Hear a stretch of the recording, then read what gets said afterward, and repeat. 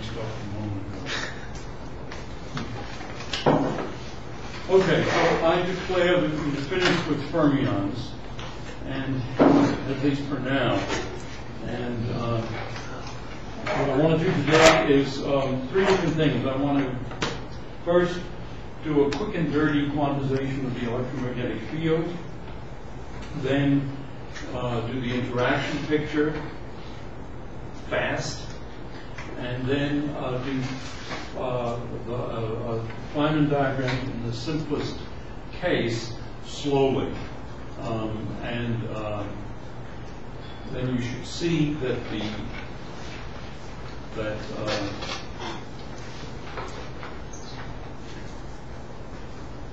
should have an understanding of what Feynman diagrams are and so forth. Okay, so let's do electrodynamics first. In this department, because of the concentration in optics and quantum information theory, it's certainly permissible to do QED quickly, so that's what I'm going to do. The action is a half an integral of E squared minus P squared T4x. I've got, of course, H bar and C equal to 1. This can be written as F mu nu F mu nu T4x, where I'm using the Peskin-Schroeder notation, d mu a nu minus d mu a mu. There are, of course, 4 conventions for this, depending on your metric, and depending on whether that mu nu is mu nu or mu mu. 4 different conventions. It makes life very difficult for EI, it turns out, is Fi0, and, well, epsilon ijk bk is minus Fij, but I don't think, I'm not going to actually use that at the moment. I'll use another expression later. JA, let's say, or J mu if you want, is the charge density times the current density. And in fact, if we, this is just the field part, the actual action has minus a quarter F mu nu plus A mu J mu d4x, where J mu is some conserved current, 0 is d mu J mu. Okay. Is that like the source? You can use it as, you can say it's a source term. You can say it's a source term. In fact, this can be a classical current. But it could also be, if we're doing full-blown QED, it could also be psi bar d slash, no, psi bar gamma mu psi times an E. So J could be something like that. And it is in QED where you have the fermions as well as the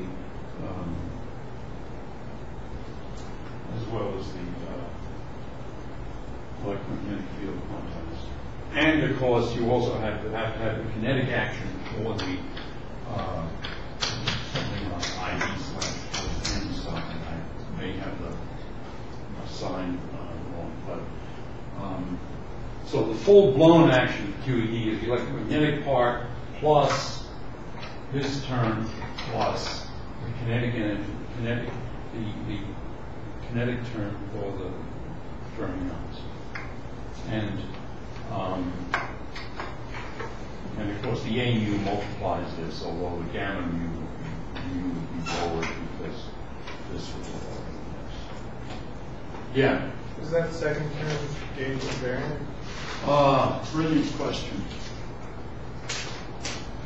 The thing that's gauge invariant is psi bar d mu gamma mu with, I guess, an I plus n psi, where d mu is the ordinary derivative plus or minus, and since I didn't intend to talk about this today, I can't get the signs right, I a mu. That's gauging area. And the sum of what I had intended here was that a mu, in other words, this thing is a mu e psi bar gamma mu psi plus the kinetic term is this, and that's gauging area. But for the moment, I just want to say that this is a conserved current, and then this thing will be gauging area. Although the gauging variance of this part is smaller than the gauging variance of that part. Because the gauging variance over here is psi prime is e to the I theta of x, psi of x,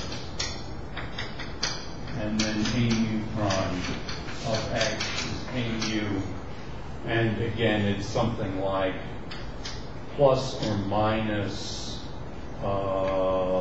e times the derivative of theta of x. So this is the full-blown gauge transformation, and the whole of QED is invariant under that, where this is a local symmetry, which is local gauge. So, but I don't want to go off on too many tangents, or I'm going to get through what I meant to say today. Well, as you saw in one of the homework problems, the Lagrange density here is, you write it this way, minus a quarter f mu nu, and then you just write this as d mu a mu minus d mu a mu minus j mu a mu. Hold on, I've got plus in one place and minus in the other place, so there's clearly a typo here. Let's see, there's an extra question. Then you have d mu of the partial of the Lagrangian with respect to d mu a nu. This is clearly minus d mu of d mu a nu minus d mu a nu. And this is equal to partial L partial a nu. Well, I picked this up from my desk without looking carefully at it. I hope this is the de-typoed version of my notes. Yeah, I think it is. Well, we'll see in a moment. Otherwise, I'll have to get them. Okay, so with the minus sign there, then that is minus j nu. Yeah, this looks like the de-typoed version. So this then should be a minus sign. And so what we have then is d mu, f mu nu is j nu. You set nu equals to 0, and you have di f I 0 is j0, which is rho, and this is Gauss's law, divergence of E is rho. And this, you know, is a constraint. And that's one of the things that's characteristic of gauge theory, is that there are constraints in the theory.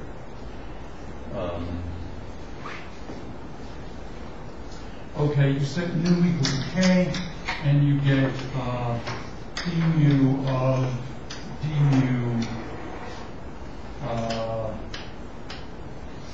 ak minus dk a mu equal jk, and puzzling that out, you get minus d0 dk minus dj dj ak minus dk dj equals jk, and this is curl of d minus e dot equals j.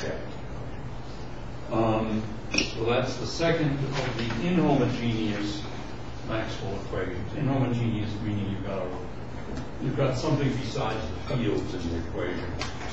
Now B is del cross A, which is to say BI is epsilon ijk dj ak. By the way, the thing that is, when you're confused about signs, and you might be trying to go from a Weinberg metric to a Peskin metric, or vice versa, dj is always positive. That is to say, it's the derivative with respect to time and space. This Peskin and Weinberg agree on what that is. Similarly, if you raise all the indices on a vector, that's always positive, and it's the same in both metrics. That's just a way of dealing with it. Okay, so since B is the curl of A, it's obvious that the divergence of B is 0, and that's another of Maxwell's equations. This is actually part of a more general identity, epsilon L ijk. That's a 4-component, totally antisymmetric tensor. Bi dj ak is 0. It's 0 because I and j are antisymmetric here and symmetric here, so the thing is 0. You subtract one from the other, and you get epsilon L ijk di dj ak minus dk aj equals 0. So this is just, I'm subtracting 0 from 0, and what this gives, this actually gives del dot b equals 0 for L equals 0, and it gives curl of D plus B dot equals 0 for L not equals 0. Okay, so those are all the Maxwell equations. Under this gauge transformation, F mu nu prime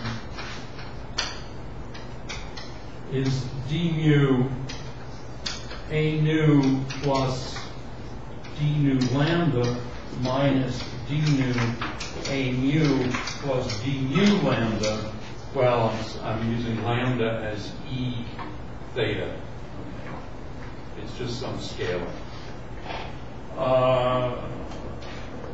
The d nu lambda cancels the minus d mu lambda, and so this is equal to f mu nu. So this is just a standard gauge invariance of the Maxwell tensor. And you notice if you make a gauge transformation on S, this is invariant, but this changes to minus a mu plus d mu lambda j mu. But if the current is conserved, you can integrate by parts, and you get lambda minus lambda d mu j mu, but that's equal to 0. And of course, as usual, I'm ignoring the surface terms because despite the stimulus, funding at infinity is still scale. Joke.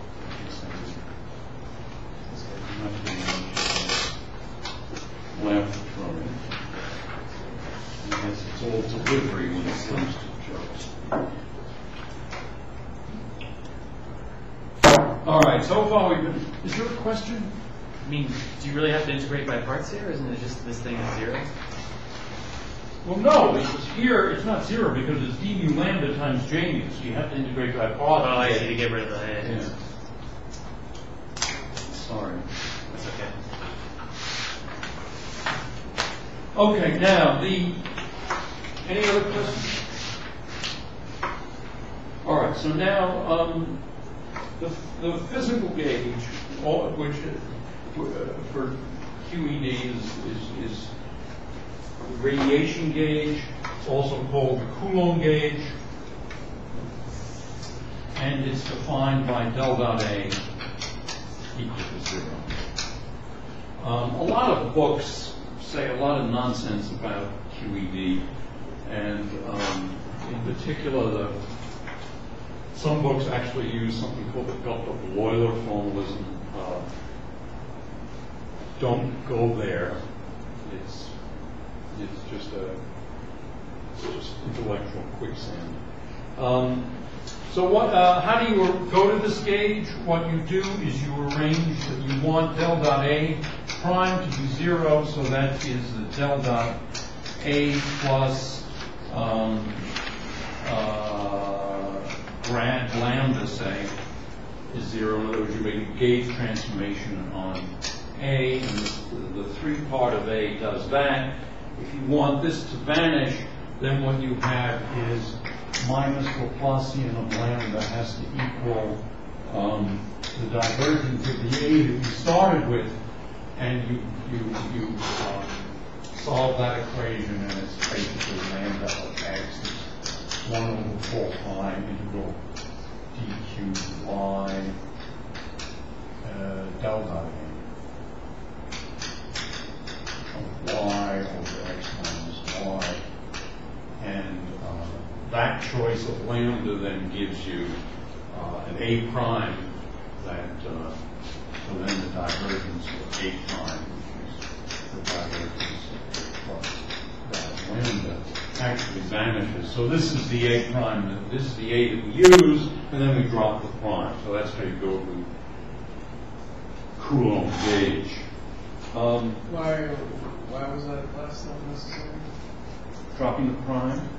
No, I mean, why not just use A? Why do we have to? Oh, because if you start with A, it's not necessarily doesn't necessarily have 0 divergence. What I'm saying, if you start with any old gauge field, and you can always make a gauge transformation so the divergence of A vanishes. That's what I'm saying. Okay. You're just enforcing the condition in A itself, right? A has some divergence. We make a gauge transformation to A prime, which has no divergence. And then we drop the prime because we don't want to carry it along. All right. Now we're in Coulomb gauge. We're in Coulomb's gauge.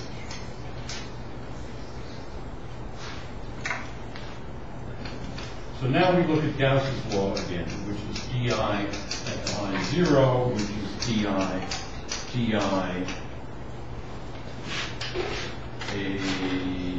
A0 minus E0 A pi. Right. Okay. This second term vanishes because di AI is 0. That's the divergence of A. So this is just, and then this d with an upper I in the Peskin metric has a minus sign. So this is minus del squared A0. But this thing equals rho by Gauss's law, because it's del dot E.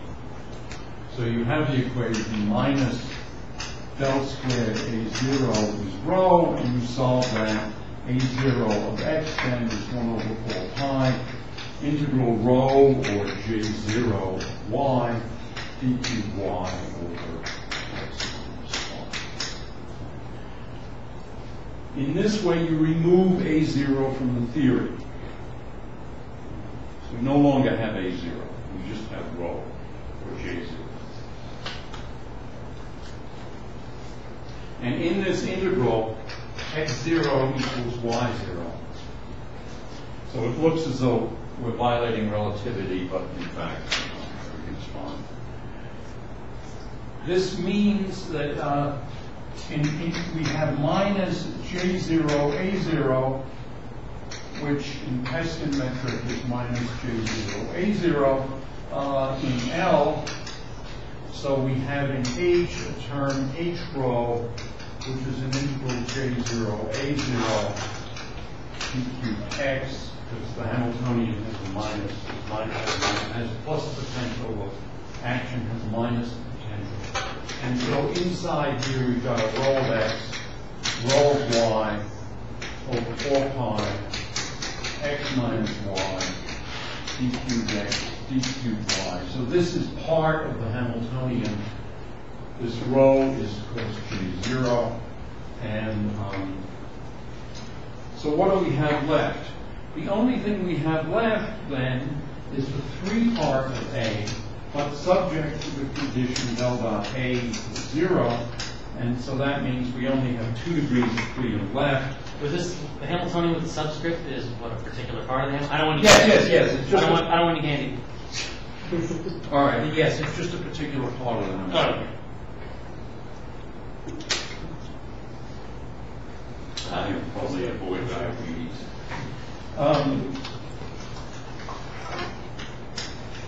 Okay, a mu of x. So now I'm quantizing the thing with either from experience or from this derivation. What we've got then is, since del dot A is 0, we can only have two kinds of particles. And as you know, photons are massless, and so their angular momentum can only be in the direction of motion or opposite the direction of motion, the spin, I mean. And so, Well, why is the divergence of A being 0 telling me I only have two types of particles? well, we've got essentially, if del dot A were not 0, then each of the three components could be thought of as a different kind of particle. There would be three fields here. So there's only two independent components of A. That's right. Okay. That's right. Did And you choose del dot A to be 0? what? That was just a gauge choice, right? So That was a gauge choice. in any gauge, we should get the same result. I mean, we should get. Yes, yes. So it thereby hangs a lot of stuff that I don't want to go. We went into the weeds for the spinner stuff, and I think that's okay. But we can't go into the weeds on everything, or we'll. Well, what's the lesson then? What is it? I mean, there's always going to be two independent components because there's always going to be some choice of fixing the gauge, right? Right. There are various different. There are doesn't different matter. popular gauges, and there's a continuous infinity of actual gauges. And you have, if you quantize in one gauge, then you're in that gauge forever. Okay. But what? Is there any way to quantize without fixing the gauge? All right. There are path integral methods which I'm happy to do later in the semester. But and in fact, in lattice gauge theory, it's perfectly appropriate. In fact, it's conventional to not fix the gauge at all and just integrate over all gauges. In that way, what you have is a ratio of path integrals. So you've got extra integrals in the numerator, extra integrals in the denominator, and they cancel. Anyway, meanwhile, back at the ranch. When I was a little boy, I sometimes listened to the radio. There was a radio program in New York City. Every 15 minutes they'd say, meanwhile, back at the ranch. Anyway, dqp, 2 pi cubed, this is again Peskin-Schroeder notation. 2p0. Sum on S from, say, -1 to 1. E to the minus I px, E mu of P and S, A of P and S. So I'm sort of mixing the Weinberg and in Peskin-Schroeder, P and S are subscripts. And I got that. All right, in this term I'll use them as subscripts. So E mu star sub PS, A dagger.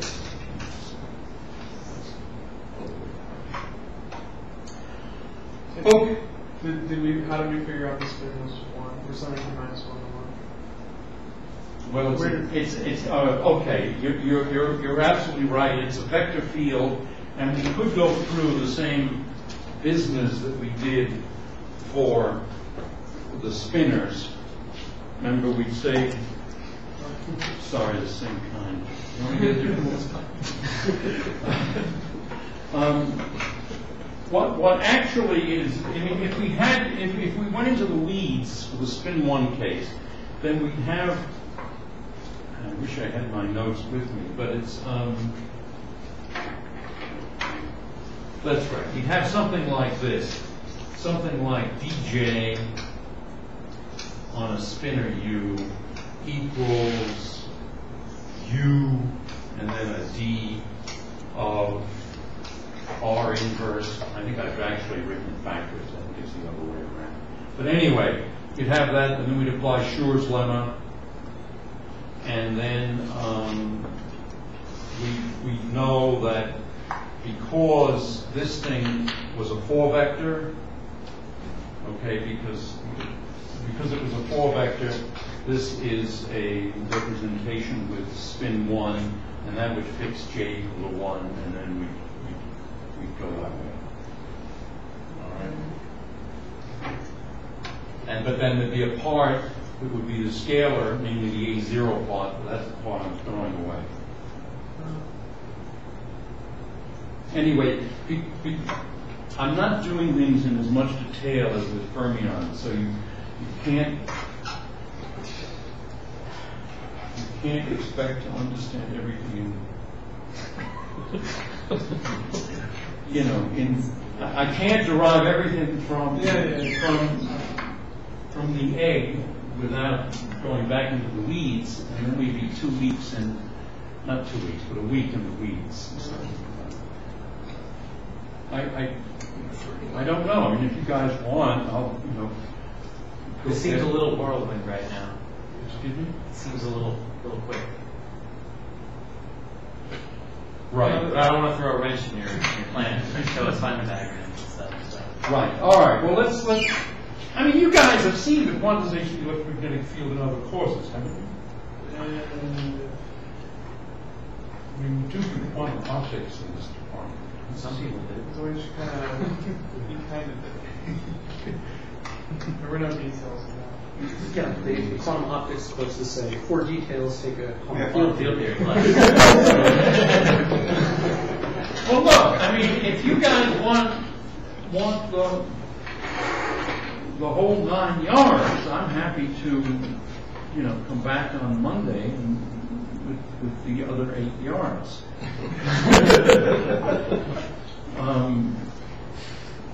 Why don't you all think about it, and before the class is over, tell me, and I'm happy to do it either way. The fact is, however, that although Weinberg in general starts from first principles and builds everything up logically, it seems to me that in the in the massless fields case, he did a marvelous job, better than anybody else. But I think that there were still some mystery there, which is of course interesting. I mean, the thing that's interesting about physics is that there were mysteries, and so. All right. Well, anyway, think about it. Let me just go on with this because I haven't finished what these EMUs are. Obviously, we want P dot E to vanish because if you look just at the 3-vector part of this, take the divergence, you'll pull down a 3P vector dotted into an E, and you want that to be 0. Okay. So this gives L dot A equal to 0.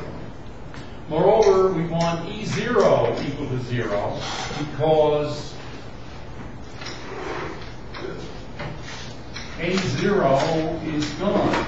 In other words, A0 was replaced by an integral over the charge, and that went into the Hamiltonian, and so that's just gone.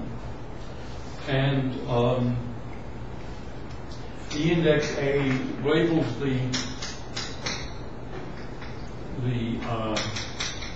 2 spin states, which are J dot P hat equal to plus or minus 1 because the particles are massless, and in Peskin-Schroeder notation, or in fact, I'm really going to use Peskin-Schroeder notation, A dagger, P prime, S prime, commutator is delta S, S prime, delta Q, P minus P prime, 2r cubed.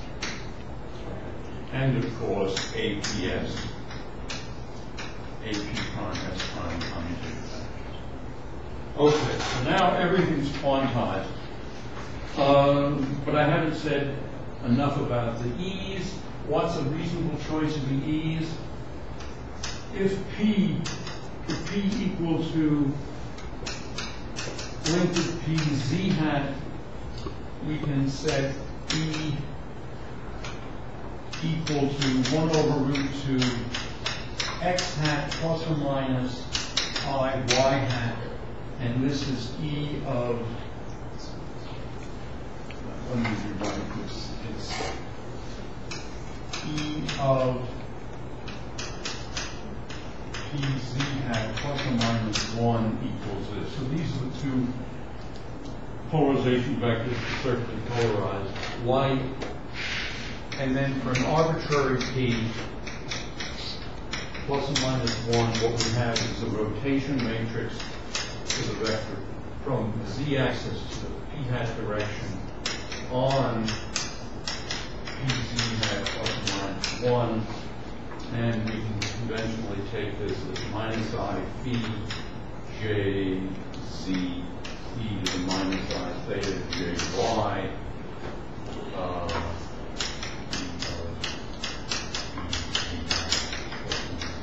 Okay. And then we have a certain relation, which I may assign as a homework problem. EI of P and S, the J star of P and S, summed over P is delta Ij minus Pi Pj over P vector squared.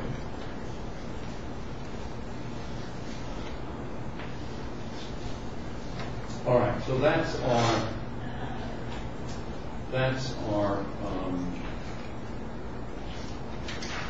the quantization of the electromagnetic field. I'm not going to go into any more detail about that now, but in another couple of lectures, what I'm going to do is show you that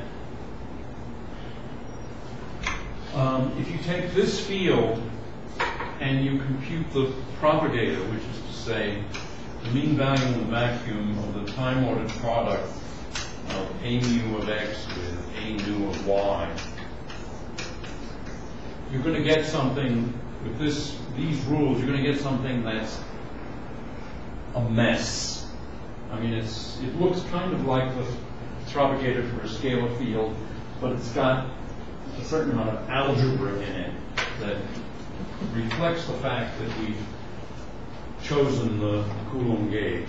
But what actually happens is when you compute S matrix elements with this propagator and this term in the Hamiltonian, it's the same as if you erase that term in the Hamiltonian and use the very nice propagator that Peskin and Schroeder mentioned in, I guess, their chapter 4. Okay, in other words, the propagator is just propagator for scalar field within the numerator eta mu nu,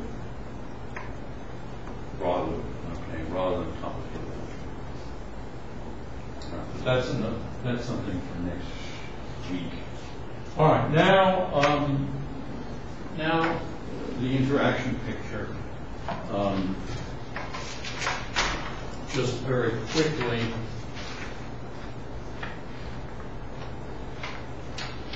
All right, first of all, what are we going to call the S matrix? The S matrix is some U infinity minus infinity, or matrix elements of this, where U of T and T0 is EDI H0T into minus I H T minus T0 into minus I H0 T0. Here I'm following some pages in Weinberg, and I think this is the clearest treatment of this. So, except that he uses tau and tau zero. He has a fondness for Greek letters that I think is misplaced. Anyway, du dt here is then v of t, u of t and t0. And what's v of t? Well, do the differentiation explicitly, and what you get is e to the I h0t, and then, well, there's an I h0, so that's minus h0, but then you differentiate this term, and you get plus h, and then you have minus I. In fact, let me just, to save chalk and time, I'm going to write this way. E to the minus I h, t minus t0, e to the minus I h0, t0, and then what we can do is write e to the minus I h0, H0. We've obviously assumed here we have a Hamiltonian with an H0 and Right, an H right. H equals H0 plus V. Thank you. You want to chocolate? Okay. So, this thing then is V of t, namely e to the I H0t, V e to the minus I H0t. So this is V of t, and this is just U of t. So I've derived this equation. Well, once you have that equation, then it's kind of obvious what the solution is. The solution is U of t and t0 is a time-ordered exponential of minus I integral of t0 to t of v of t prime in t prime. And that's because when you differentiate now with respect to t, you bring down the derivative of the argument of the exponential, but that's just an integral, so that's just minus I v of t, and then the I cancels with minus I, but then you bring it down in such a way as to respect the time ordering, which means it comes out here on the left. And that's just this equation.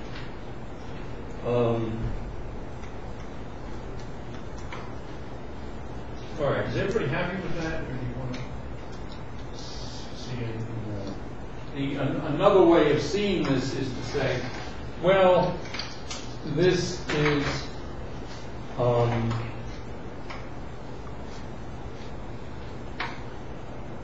this satisfies the equation 1 minus I integral t0 to t, v of t prime, u of t prime t0 dt prime. In other words, you convert this differential equation into this integral equation, and then you iterate it. You say, well, if u is this, then I can stick in a 1 here, and so forth, and you get 1 minus I integral v of t prime and t prime, and then minus integral plus minus I squared if you want, and it's t0 to t, t0 to t prime, t1 dt1, dt2, v of t1, v of t2. So that's plus dot dot dot, but that's just this. Okay, so much for the interaction picture. Why people make such a mystery of that, I don't know. All right, now. So why did we get going to the interaction picture? We're jumping into the last one. Because we're trying to do Feynman diagrams. Okay, that's fine. I just don't know the motivation yet, so it's a little. Yeah, well, that's right. I've often been accused of that, of not explaining why we're doing whatever we're doing. The S matrix is matrix elements of this operator. So, for example, suppose we're considering scattering from state P1 to P2 to a state P1 prime, P2 prime. And to avoid some trivial pursuits, let's assume all the four momenta are different. Normally, of course, the case. And let's recall what the PS notation is. In the PS notation, you get a square root of 2 EP A dagger P vacuum, or equivalently square root of 2 P0 A dagger P vacuum. And PQ is 2P0, 2 pi cubed, delta Q, P minus Q. Okay. So the S matrix for this process is P1 prime, P2 prime, U of infinity minus infinity, P1, P2. Okay. Now let's just notice what that is. This U has these IH0 minus IH0 on the two ends. These states are eigenstates of H0. So this just gives you a minus I infinity P01 plus P02, and it cancels the term out of there. So those things don't have any effect. And then this is just the time evolution operator. All right. So what we actually have then is P1 prime, P2 prime, time ordered product e to the minus I integral b of t dt from minus infinity to plus infinity, P1, P2. All right. Now, I'm picking the Hamiltonian so as to avoid some of the combinatoric factors that can drive one, no, not drive one crazy, but that can cause one to pause and think when doing Feynman diagrams. So I'm writing this Hamiltonian density as the Hamiltonian density for the free fields plus a coupling constant, psi dagger psi phi, where these were all spin zero fields. It would be somewhat more complicated if we had real QED with A, mu, and psi, and we'll do that later. But I just want to show you how the Feynman diagrams work. Okay.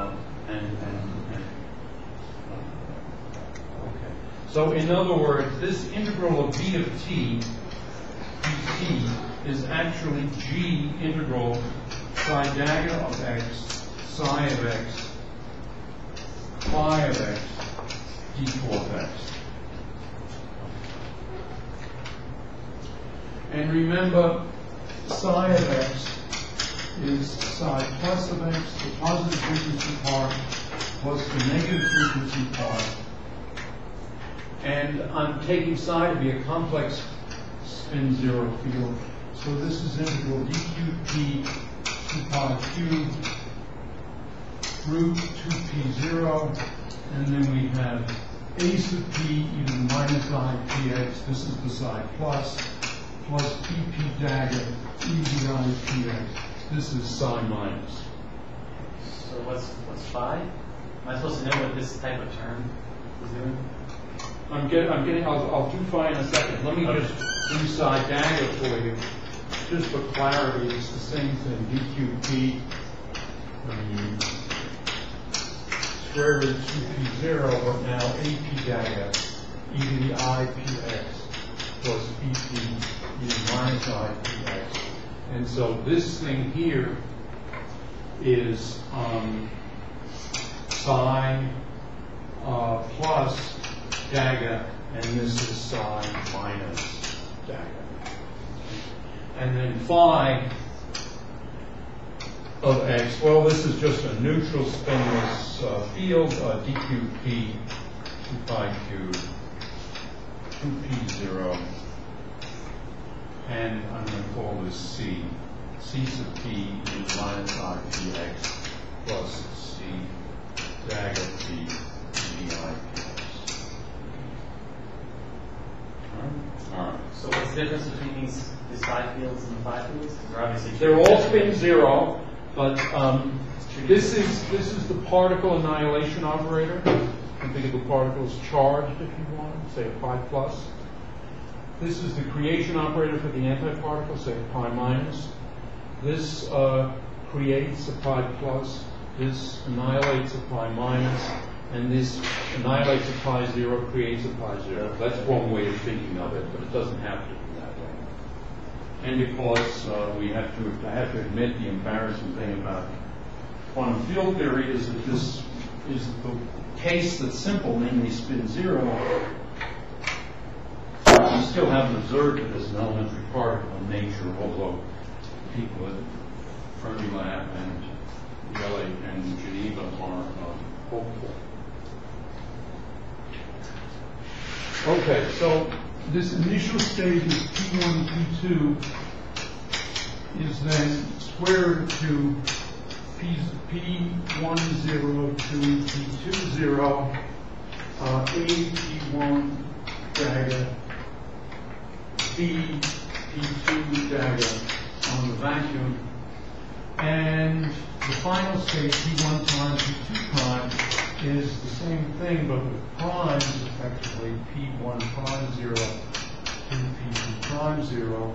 And now I'm going to write it backwards, so it's A, P1 prime, B, P2. So we assume that this process is We know what the process is. a pi plus and a pi minus, for instance. It's pi plus pi minus scattering via a pi 0. Okay. But you know, I'm not trying to be. I'm trying to be simple. Right. Give you the essence of Feynman diagram as opposed to all the weeds. We can get into the weeds later. But again, you know, if you have a different Lagrangian, a different Hamiltonian, you have a different set of weeds. And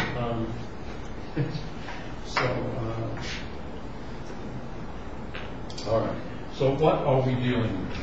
Well, I took all the momenta different, and so if we have P1 prime, P2 prime, and we expand this thing, and we imagine, I'm imagining that this coupling constant is small. Of course, for pions, it's actually big. That's another embarrassment. But let's just imagine that we're talking about a small coupling constant. So I can expand this thing, so I get 1 minus I G integral psi dagger psi phi equal x minus a half G squared integral time ordered product now of psi dagger psi phi all at x1 psi dagger psi phi all at x2 d4 x1 d4 x2, and then on the right hand side is p1 p2. Okay, well, this term is 0 because the initial state and the final state are orthogonal. This term is also 0 because there just aren't enough. This operator is quadratic in the pi plus pi minus operators, or the A and B operators, and 2 operators isn't enough to change, to annihilate both these particles and create both of those particles. You need 4 operators. So that term is 0. So what we're down to then is minus a half G squared. And then I'm going to write this as just 2 P zeros. Okay, in other words, it's all these square roots, the square roots of the initials and the square roots of the finals. And then we have 0, A P1 prime, B P2 prime, integral time ordered product, and now I'll write it in a little more detail. Psi plus dagger x1, whoops, plus psi minus dagger of x1, psi of x1 plus psi minus x1, phi x1, times, of course, psi plus dagger of x2 plus psi minus dagger of x2, psi plus x2 plus psi minus x2, phi x2, end of time ordering, and then just nothing more than A P1 dagger, B P2 dagger. Okay, so this is what we've got. Now,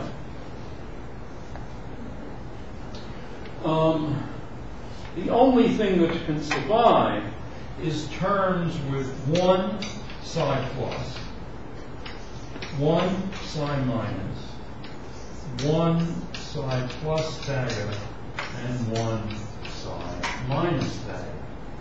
That's because these two guys, I'm sorry, these two guys will annihilate, are needed to annihilate these two particles. And these two guys are needed to create these two particles. So the only thing that can survive is terms here that involve one of these, and one of those. What that means is that instead of 2 times 2 times 2 times 2, which is 16 terms, we actually only have 4. So only 4 terms.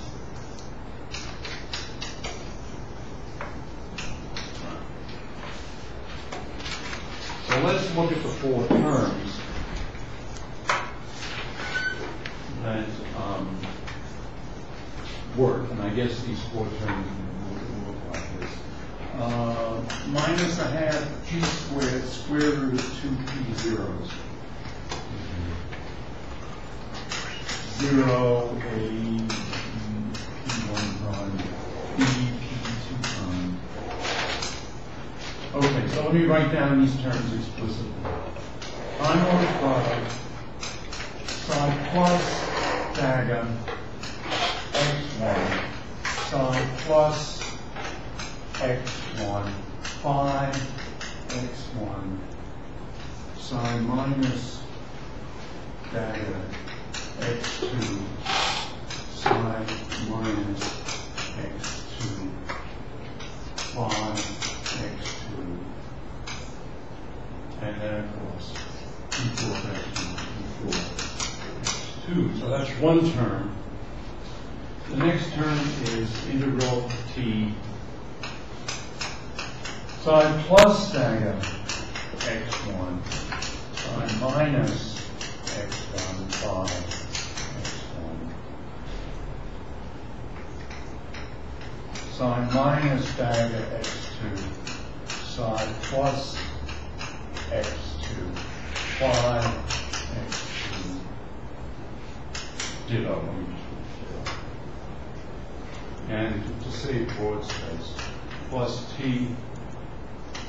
psi minus dagger x1, psi plus x1, phi x1, psi plus dagger x2, psi minus x2, phi x2, and then equal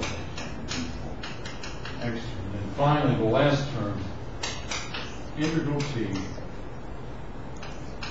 psi minus dagger x1, psi minus x1, phi x1, psi plus dagger x2, psi plus x2, phi x2, ditto, closing bracket, AP1 dagger. Okay, so that's it. Now, do you notice something funny about this? In other words, there's something redundant. If you look at the first term and the fourth term, what you see is that the first term and the fourth term differ just by the interchange of x1 and x2. But x1 and x2 are dummy variables, so they don't care what we call them, and we can interchange them. You just get a factor of 2. Similarly, the second and the third term are also the same, except for the interchange of x1 and x2. So what we actually get then, in fact, what I can do then is I can just erase this 1/2, because we get a factor of 2, and then I just put a bracket, AP1 dagger, B, P2 dagger back, and then I can just erase this. Okay, now, so we have the amplitude, the scattering amplitude is the sum then of two integrals. The first term, in the first term, what we've got here is an annihilation operator and a creation operator at x1. And this one is the annihilation operator for the A particle. So this is going to annihilate P1 and create, is going to annihilate a P1 dagger and create a dagger P1 prime. And on the other hand,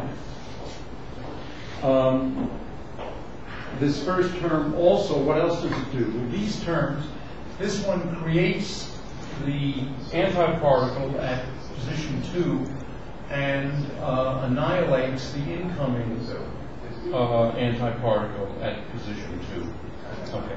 Feynman represented this by a diagram. And the diagram is this. P1 in, P1 prime out. Here is x1, and this is actually a slightly hybrid diagram.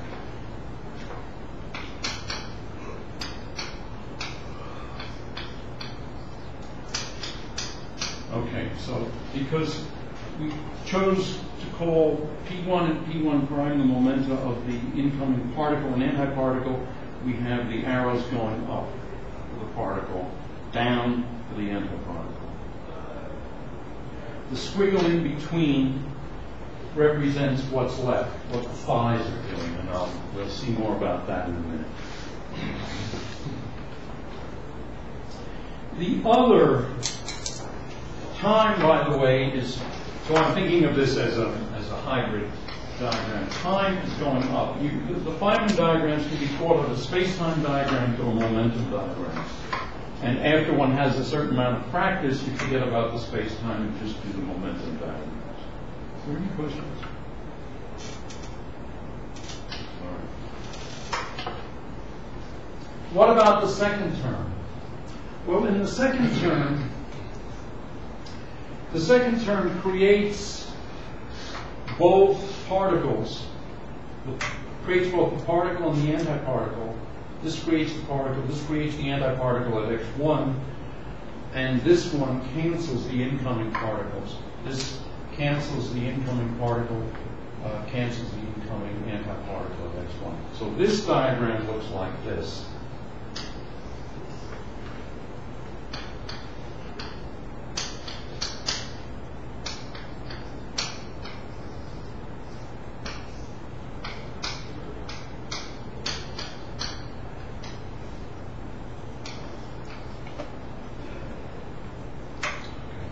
And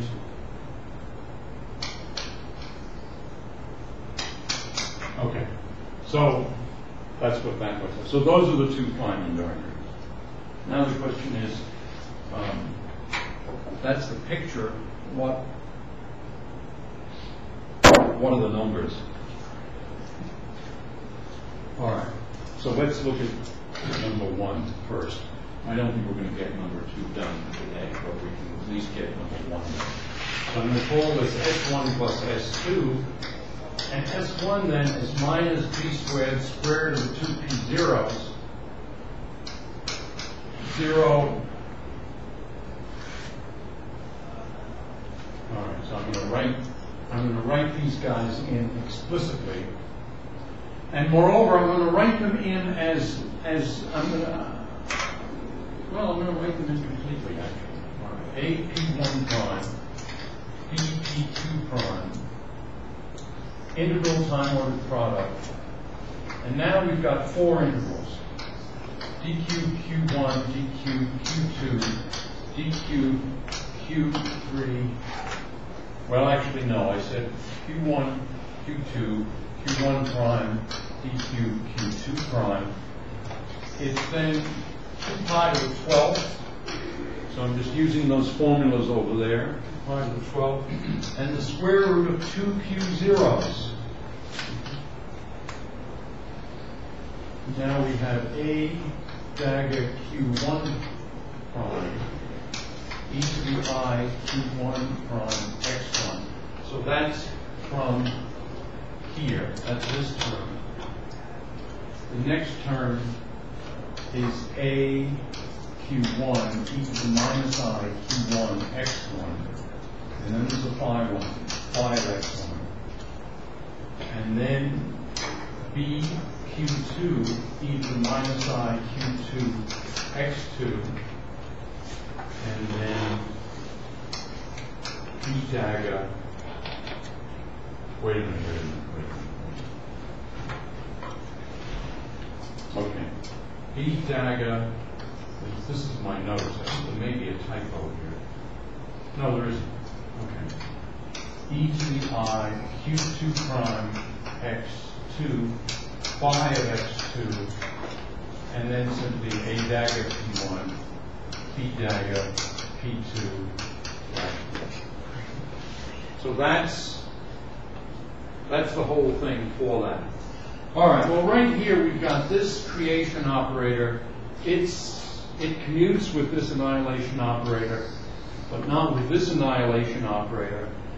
And although all the initial momenta and final momenta are different, we're integrating over all three momenta in the middle, and so there's a contribution here.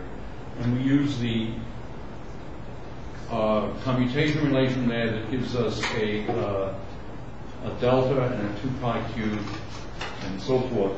So that brings this down to 2 pi to the 9th, and it gets rid of this term. So in other words,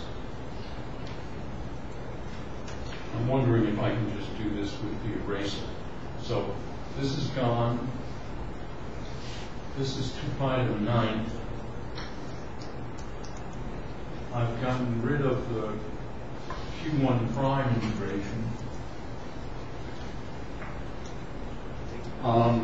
This q1 prime, however, is the same as p1 prime, and so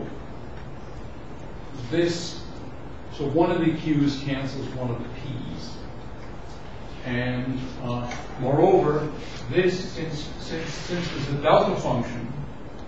Okay, in other words, we get a delta function from the commutator. So where's the commutator coming from? From this. Well, I unfortunately erased it. That was an a p1 prime commutator a dagger q1 prime, and this is 2 pi cubed delta of p1 prime minus q1 prime 3 vector.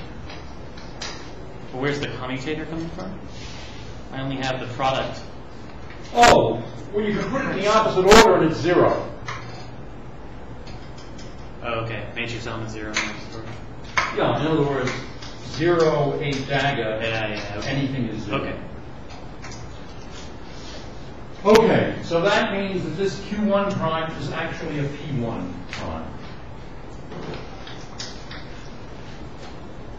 And this guy is gone. Okay, now, you can see that the rest of it is going to work in the same way. For example, this b of q2. Okay. Now, if we move the b through to annihilate this, to cancel this guy and give another commutator, we have the issue of pushing it past the b dagger. Okay, but if that would give us another commutator, give us another delta function, but it would also eliminate 2 of the 4 AB operators that we need to make the thing be non-zero. So if we include this commutator, the thing is 0 anyway. In other words, the commutator doesn't contribute. Because over here we said we needed 1 psi plus, which is to say we needed 1A. We needed one of those, which was a Psi minus, which is a P dagger. A psi plus dagger, we needed an A dagger, and we needed a B. So we need all four operators like that in the middle. And so we lose 2 with a commutator. So we just move this B straight through till it hits here. Well, then it hits here, kicks out a 2 pi cubed, a delta function, and then the Q2 integration goes. But what does Q2 turn out to be? Q2 turns out to be, of course, P2. So this is then P2. And this guy is gone. And we only have a dagger P1 vacuum here. And we're down to 2 pi to the 6th. And again, we have 2 of these Q's now are canceling 2 of those P's. And now we've got this B dagger then mates with this one, and this A mates with that one. That kicks out 2 pi to the 6th and 2 delta functions. Am I going too fast? Anybody have a question? Because we've got 3 minutes and lots of chocolate.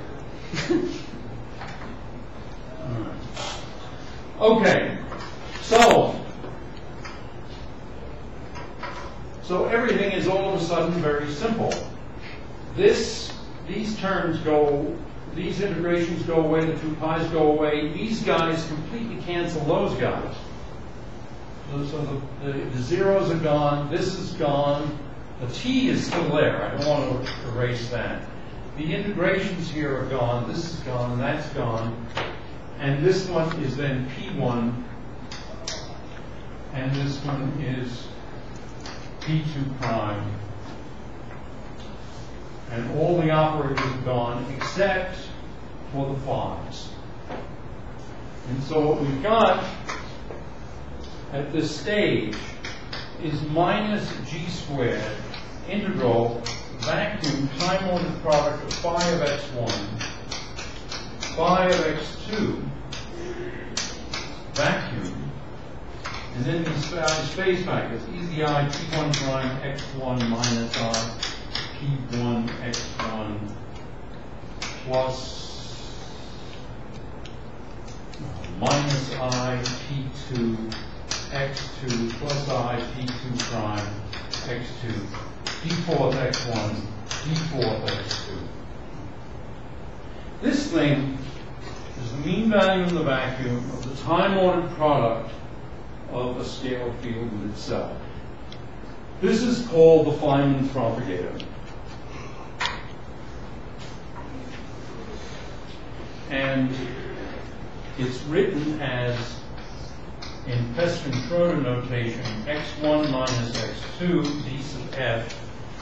And as I'll show on Monday, this is e fourth p over 2 pi to the 4th I over p squared minus m squared plus I epsilon even minus ip x1 minus x2. Oh, x minus y. Well, all right, if it's x1 minus x2, then it's that. If that's that, yeah, okay. All right? So the next step is we just take this integral and substitute it for this mean value in the vacuum of the time-ordered product of the 2 phi fields. So again, I have to show you that this is the case Monday. But that's then called the Feynman propagator, and when we stick that in,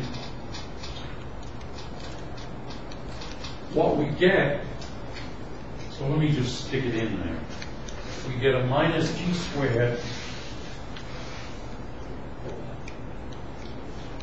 and then a d fourth p I over 2 pi to the 4th p squared minus m squared plus I epsilon. You can actually ignore the I epsilon. Okay. And now let me erase this because this is basically the final answer. And what happens? Well, you've got two integrations here over x, and both of them give delta functions, four-dimensional delta functions, with 2 pi's to the 4th. One of the delta functions says, oh, I left out something. I left out the space factor. This space factor was e to the minus I p x1 minus x2. Okay, if we do the d4 of x1 integration, this gives us minus g squared. It's going to be 2 pi to the 4th, delta 4th, or whatever the coefficient of x1 is. So that's minus p plus p1 prime minus p1, and then everything else, namely d4 p I over p squared minus m squared. I'm going to leave out the I epsilon. It doesn't do anything. And then what's left is e to the minus I p2 minus p2 prime times x2 d4 of x2. Okay, well the d4 p integration just says that p has to equal p1 prime minus p1. And so this becomes p1 prime minus p1 squared minus m squared.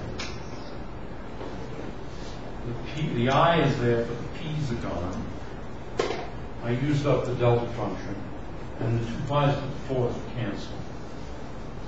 And we've just got the d4 of x2. And I erased something I shouldn't have, namely there's an e to the I p x2, and p is p1 prime minus p1 x2. Okay, I left that out. Now, if you look at the coefficient of x2, it's effectively p1 prime plus p2 prime minus p1 minus p2. And so that means that the final answer is minus g squared.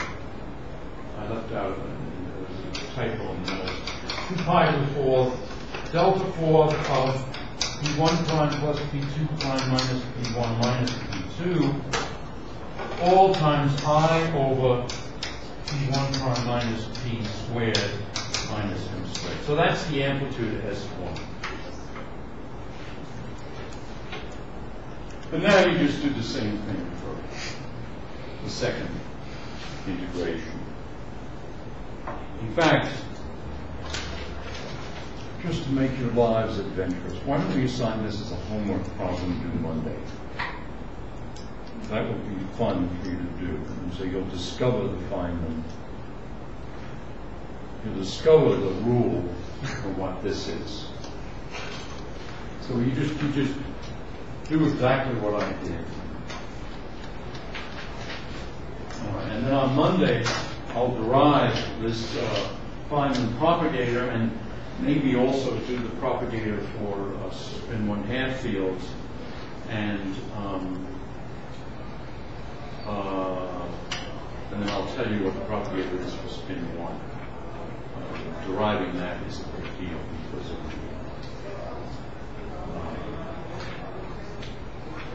well, it just is. In fact, you know, it has control to just skip quantization. I refer it to a later chapter where I suppose you also apply your Jackson Pollock.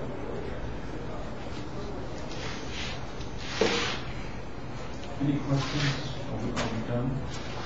4 minutes over, so yeah, let's stop at 10.